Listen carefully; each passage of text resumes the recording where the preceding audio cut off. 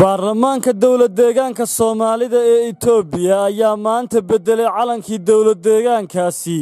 Baarlamaanka oo saaka subaxnimadii yeeshay kalfadhi aan caadi ahayn ayaa waxa ay doorteen afhayeenka baarlamaanka kaasoo loo doortay Maxamed Aadan Ugaas.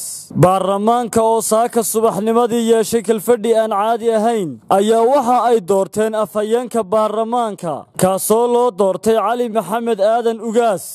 Cabdullaahi Siciid Cumar ayaa isna sidoo kale loo doortay gudoomiyaha maxkamadda guud.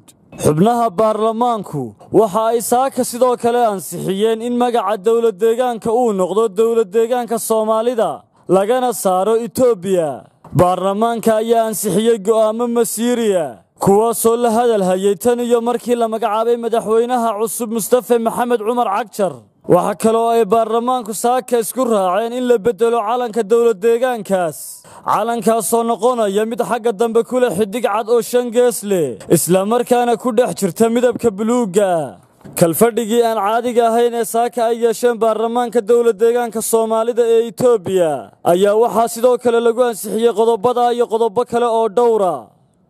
Saciid Axmed Tamreyse wararka telefishanka caalamiga ah ee Star.